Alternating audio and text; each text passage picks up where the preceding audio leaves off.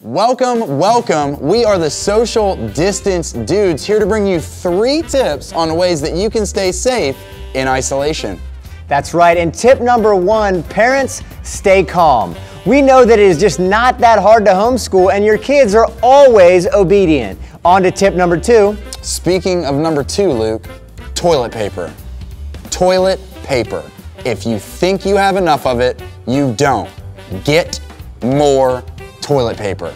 That's right, Austin. And our final tip, tip number 3, is sanitize, sanitize, sanitize. Maybe you saw someone in the hallway, sanitize. Maybe you made eye contact with somebody, sanitize. Back to you guys.